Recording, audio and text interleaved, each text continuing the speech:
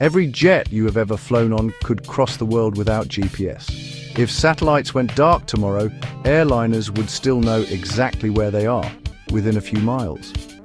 Before GPS even existed, pilots used a system called the Inertial Reference System, or IRS. It is a network of laser gyros and accelerometers buried deep in the avionics bay, tracking every tiny movement in 3 dimensions, turns, climbs, accelerations, all in real time.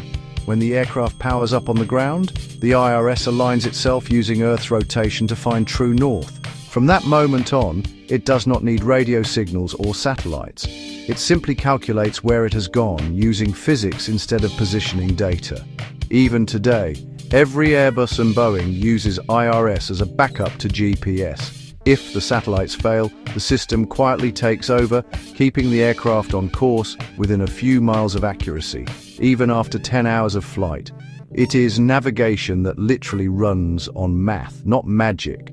So next time you see your flight path glowing on the screen, remember, that line is not drawn by space tech alone. Still, would you trust a system that measures motion or one that listens to the sky?